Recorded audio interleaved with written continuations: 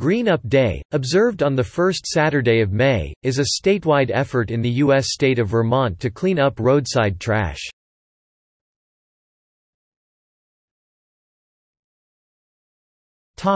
History.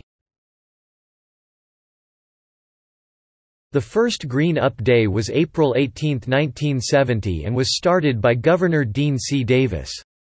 In 1979, Green Up Vermont became a non-profit organization.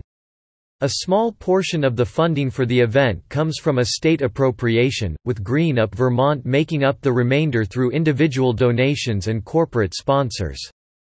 Vermont is the only state without an Adopt a Highway program and instead continues the grassroots tradition of Green Up Day, in which people of all ages can take part. The state of Vermont cleans up the state highways, and Green Up Day volunteers clean up all the town roads.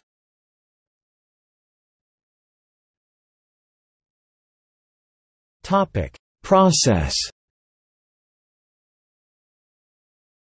Green trash bags are distributed throughout the state, which are then used by volunteers to clean up the roads in their area.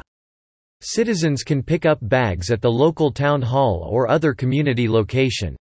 The volunteers are often asked to pick a location that they will be responsible for, which is often the road on which they live. The bags are often left on the roadside for pickup by town road crews, or volunteers will be asked to bring bags to a specific location. All towns have a coordinator who can be contacted with questions.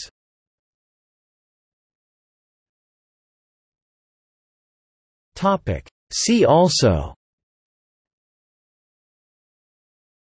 Act 250 Vermont Law, Earth Day.